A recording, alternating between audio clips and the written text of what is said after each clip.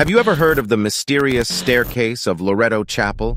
For those unfamiliar, the chapel is located in Santa Fe, New Mexico, and is home to a miraculous staircase. It was built in 1878 and is an impressive 33 feet tall. It consists of two full 360-degree turns with no visible means of support. Legend has it that the sisters wanted a staircase but only had limited space and prayed for 9 days straight to Saint Joseph. The next day, a mysterious carpenter appeared from nowhere and built the staircase in only 2 months, using only wooden pegs and no nails. Another mysterious element is the type of wood used in the staircase, since the wood is not native to the region and its origin remains a mystery.